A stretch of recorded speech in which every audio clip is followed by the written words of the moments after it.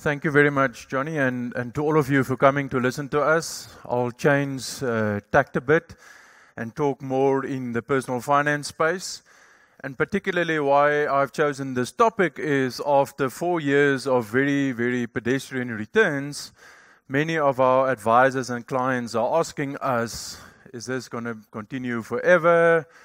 Are we going to get some returns? And in particularly, clients already in retirement is very, very concerned. And they're saying, I'm sitting with a living annuity.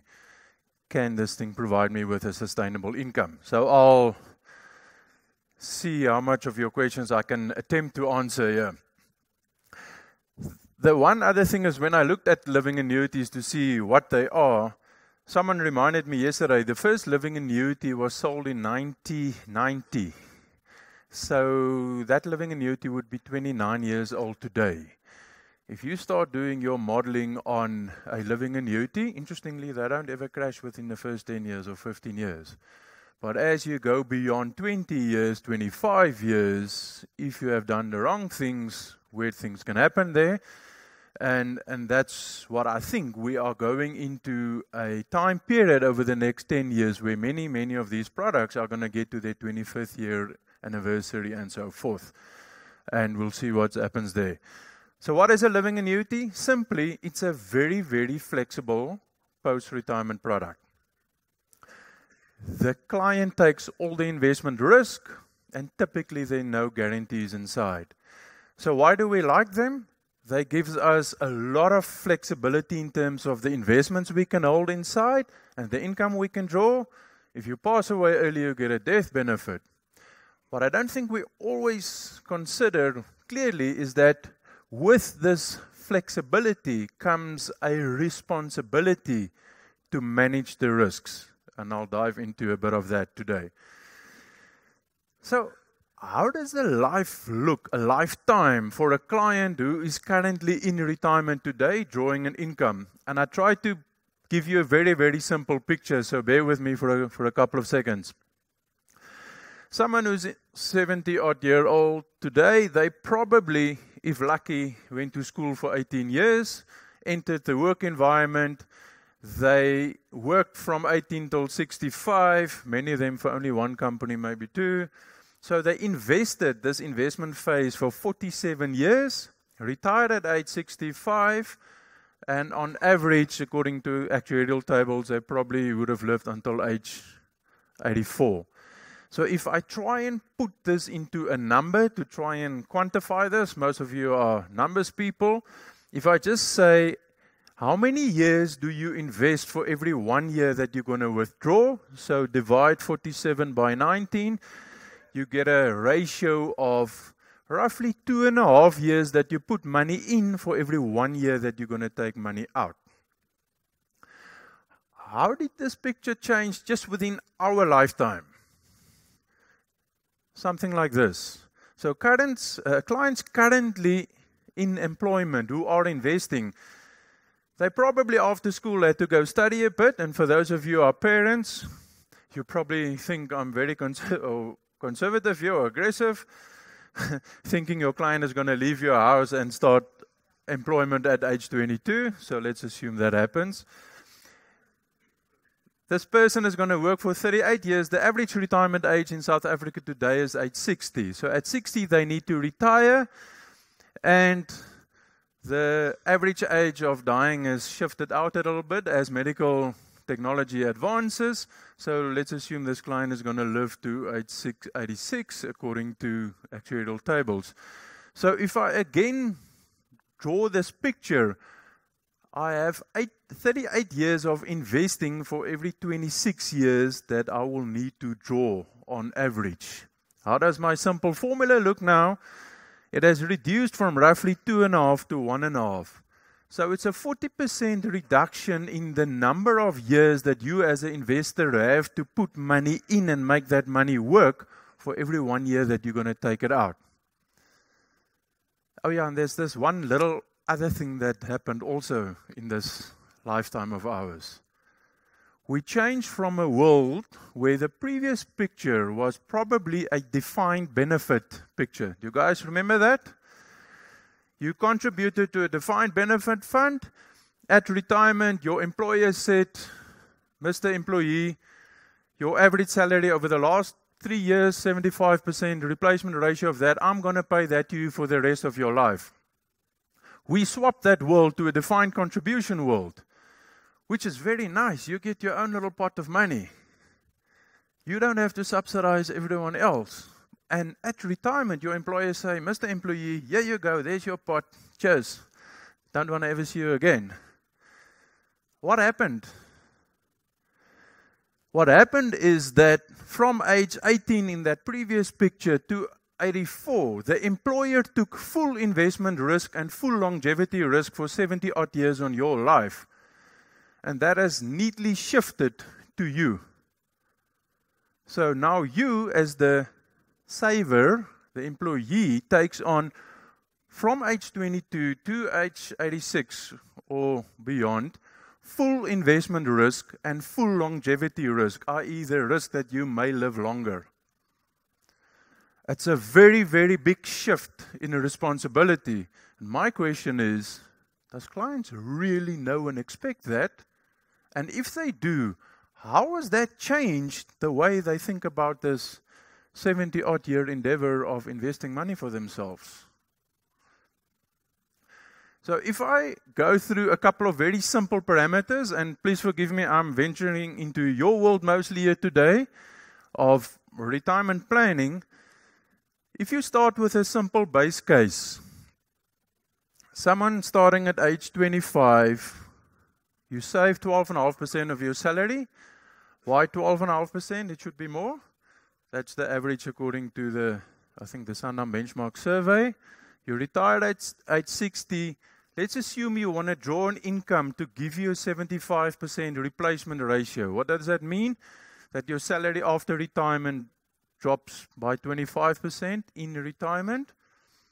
And let's assume you earn an investment return throughout your entire lifetime, pre and post-retirement, of 4% above inflation, net of all fees.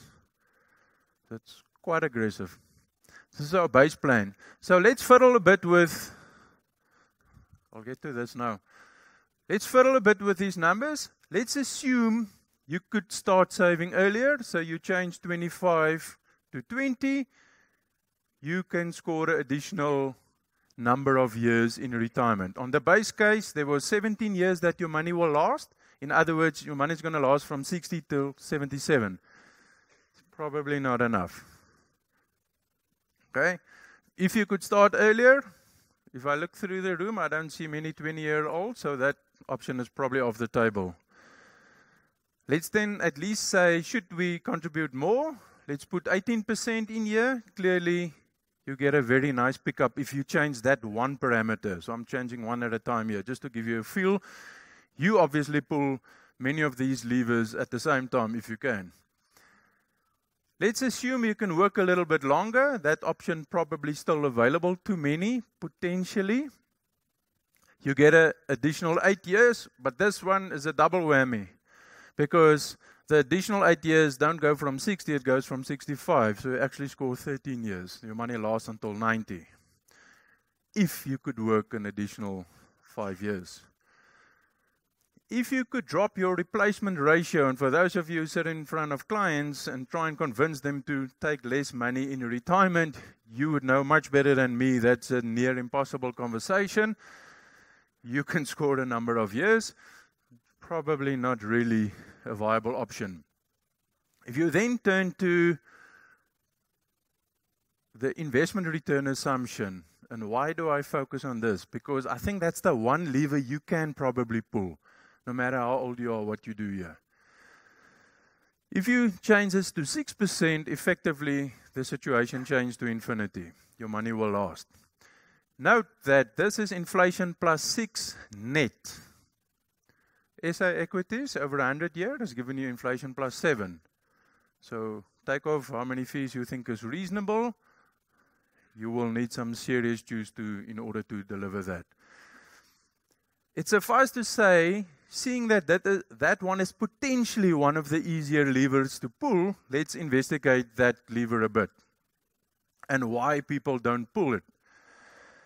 So let's just say you start saving at 30, you save for 30 years till 60 and you retire. And the first scenario I put on the table here is what I call the money under the mattress scenario.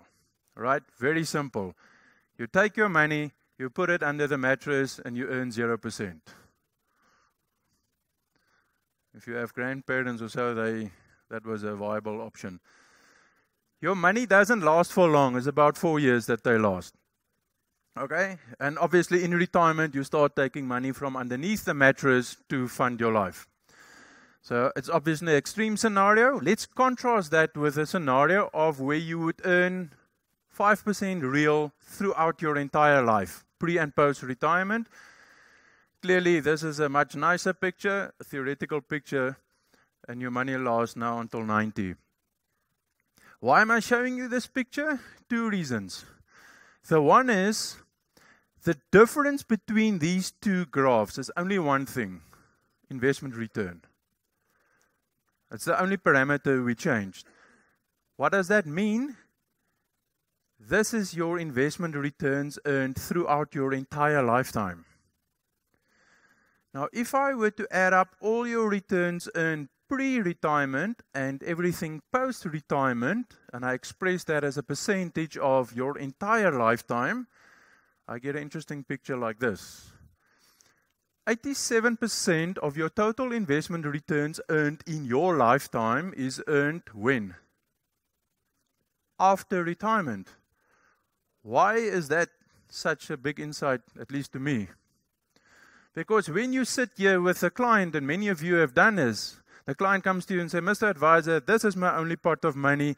It needs to last me for my entire lifetime. Can we please invest this money conservatively?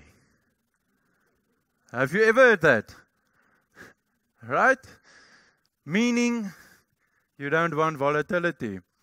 So clearly then, post-retirement, if you invest conservatively, you can't assume inflation plus 5.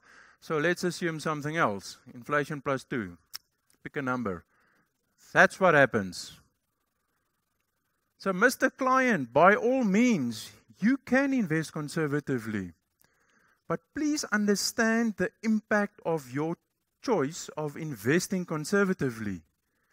You lose more than 10 years of retirement income someday. Please understand, this is the real cost of de-risking at retirement.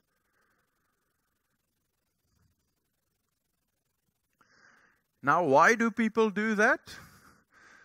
This is the 40-year real return on SA equities, bonds, and cash. I've given you the 40-year slide. The 100-year slide looks exactly the same, except then you don't see all these nice wobblies so nice.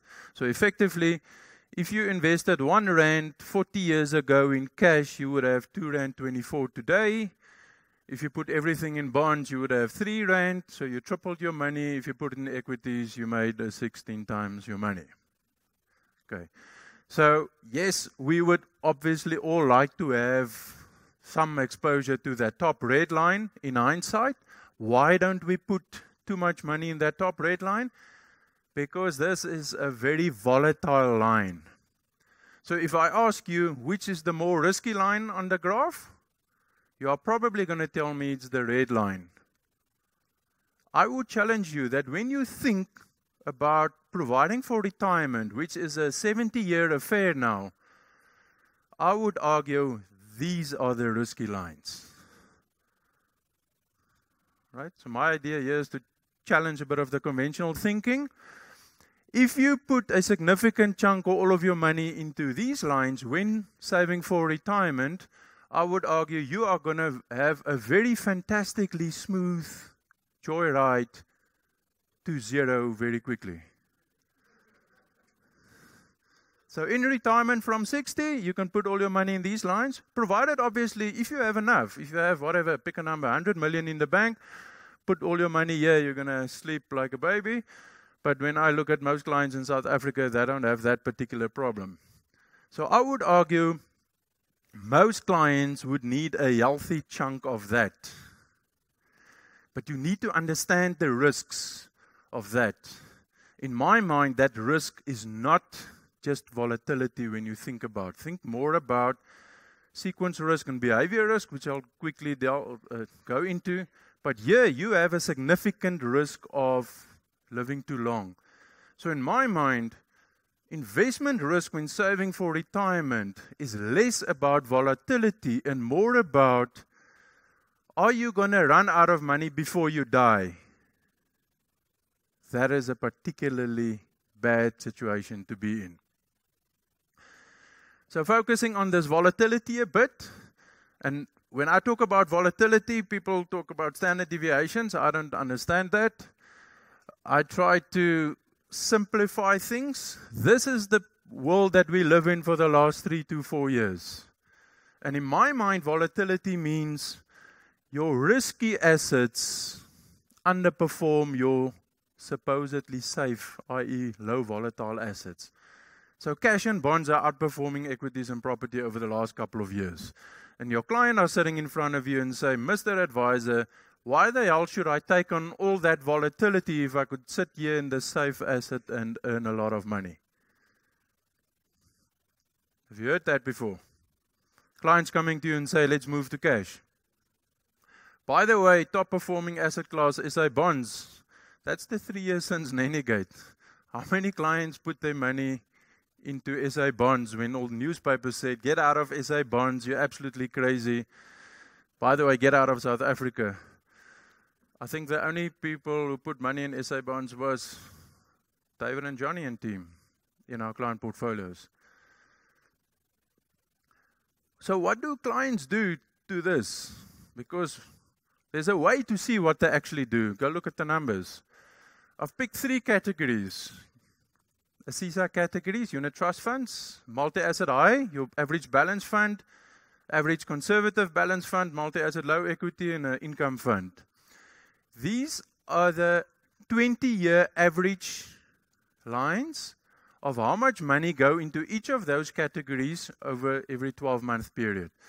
So balance funds take 25 billion rand per year on average over the last 20 years. What happened in the last couple of years? Balance funds were there and thereabout. There's obviously a bit of a fall off. The biggest category within living annuities went from plus 20 billion per 12 months to minus 7.5 billion. This has been the worst category in terms of net flows for 12 quarters, the last 12 quarters. Where did the money go? Cash. From minus 10 billion typically paying income out of these things to plus 40 billion. That's a 50 billion swing per annum. So what's happening here? Clients are either switching to cash or all new money goes into cash. Because you're obviously going to switch back into the market before it. Yeah.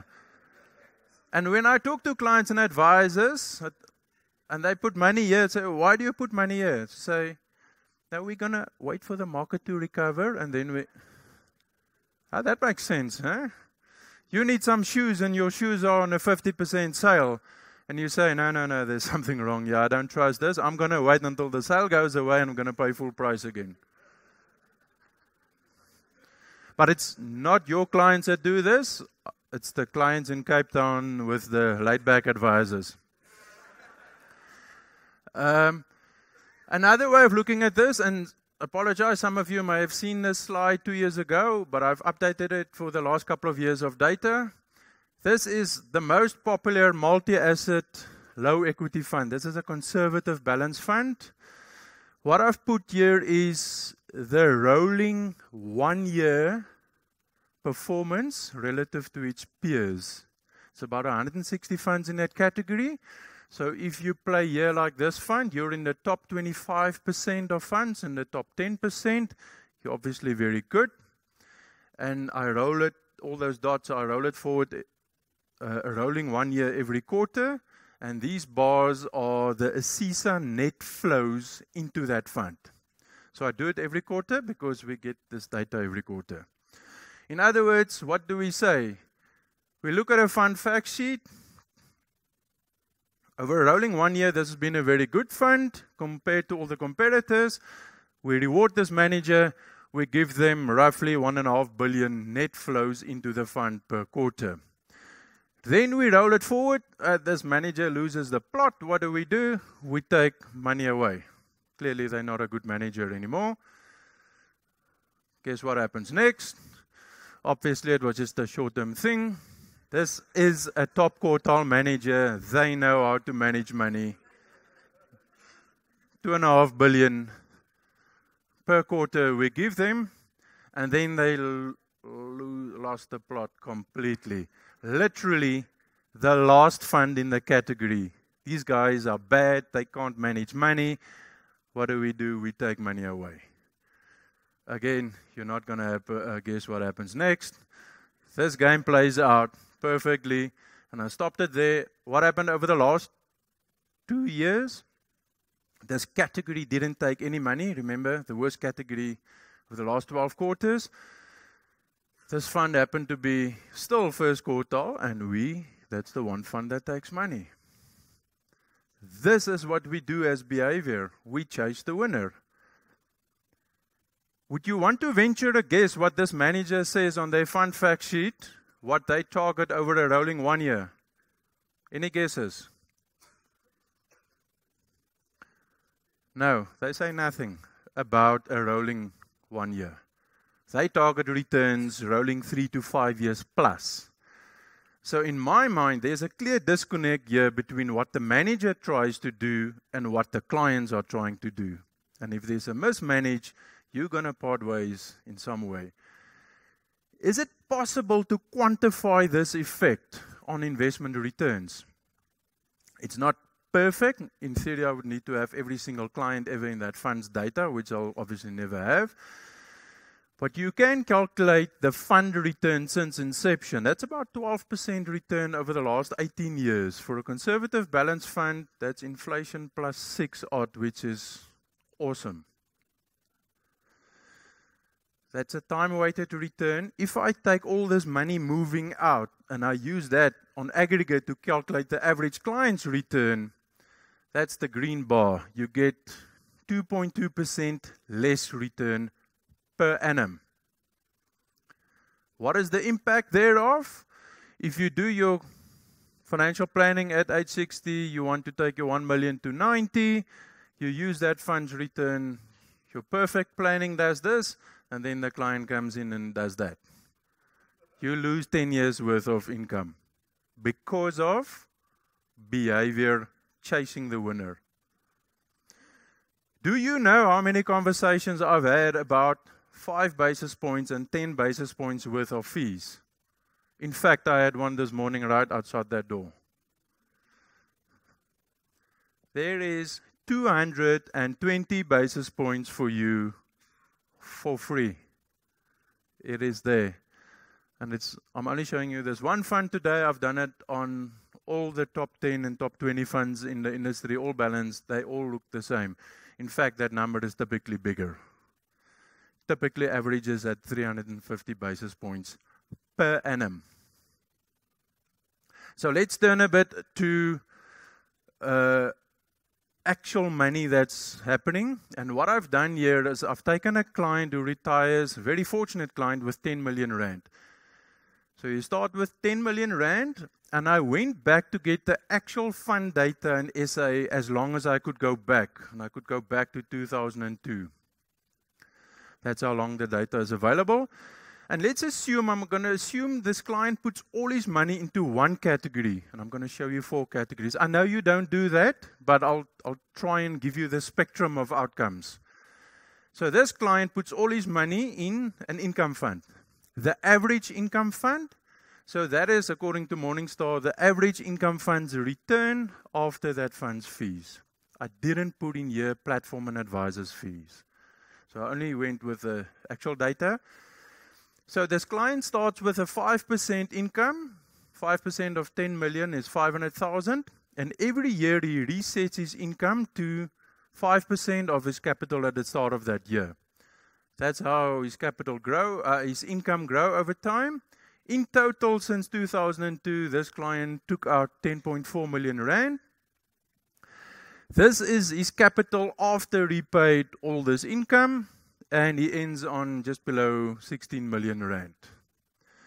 If this client happened to put all his money in the multi-asset income just one notch above, that's how the picture would look like.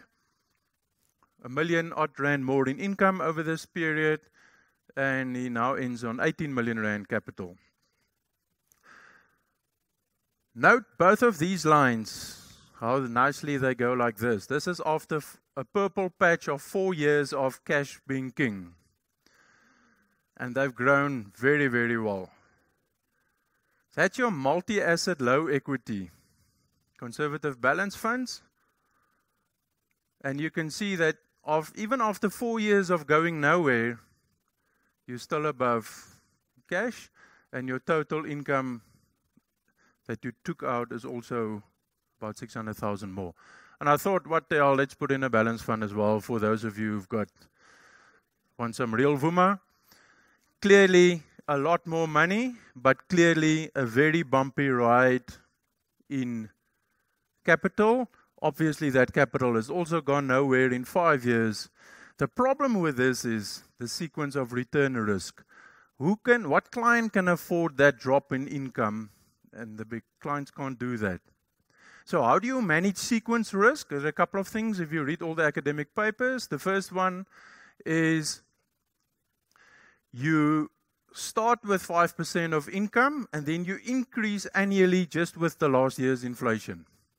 Why does that make sense? Because that's exactly what happens to us before retirement. Your salary gets increased every year roughly with inflation, ignoring promotions. So that makes sense. So for all 4 of these categories, the answer obviously looked the same. So let's look at what happens to the capital. There's your average income fund, slightly less capital than in the previous example. Multi-asset income. There's your multi-asset low equity fund. And again, even after 4 years of going nowhere, you're still above cash in the long term. There's your balance fund. So over the long term, it pays to take some additional risk. But I saw an interesting stat the other day. I attended investment forum, like many of you probably did, and one of the large SA investment platforms showed a study. I don't know if any one of you have seen it. That platform is in business for nearly 25 years. It went and did an analysis on every single client they have. And they calculated the internal rate of return for each of their clients, which will be what did that client earn after all costs. And it was slightly scary. 71% of their clients failed to beat inflation. Think about it. 71% of clients failed to beat inflation. So if I were to work that example into my picture, take the same income as the previous ones, that's what your capital would look like if you only achieved inflation. So that is when you put fees, poor behavior, running away from volatility, everything together. What's my concern with this? My concern with this is, as we go into this 25 and 29 year anniversaries of living annuities, for the guys who behaved like this, their living annuities are going to crash. What's going to happen? The journalists in the room are going to write how bad living annuities are. Right? What's going to happen then? The regulator is going to step in and say, all of you, industry, asset managers, platforms, advisors, clearly you can't handle this flexibility. Let me regulate you into some rules. I would think that's not what we want. My point is, it's not the living annuity. It's not the vehicle. It's a flexible vehicle. If you go outside here and go buy the best car you can get in Sandton, brand new Mercedes-Benz, the best technology you can find, the best vehicle, if you think it's a Bentley or whatever, and if you go and drive that car at high speed straight into oncoming traffic, you are going to crash. Is it a poor vehicle or is it the driver? And I think that's what we need to ask each other. If you look at the academic research, the next point how you can manage sequence risk is valuation sensitive asset allocation. In other words, active asset allocation, where you buy assets when they are cheaper and you sell them where they are more expensive. The only example I can show you is two of our funds. So this is the average multi-asset low equity fund, an inflation plus fund. Even after 4 years of both of these going nowhere, you still have significant fat in the system. That's the picture on balance fund. Both of these are A classes. You all probably invest in the clean classes. For those of you who use it, again, significant fat in the system. So active asset allocation do work over the long term. This is not a 1 year and a 3 year game. I'm talking about retirement investment. This is a long-term game. So to conclude on my side, living annuities are very flexible. They give you a lot of flexibility, but with that flexibility comes responsibility. And we need to take that very seriously. You need to consider how much growth assets you put in pre and post-retirement. You can't just go full conservative at retirement, then you're going to have a very smooth ride to zero very quickly. You need to manage the risks, and more importantly, you need to manage the client's financial behavior. This is where you guys, I think, can play an absolute critical role to help the client stick to their financial plan. And from our side, we do think consistency is the only currency that matters in the long term. We would love to partner with you and stay partnering with you on your client's retirement journey. Thank you very much for your time.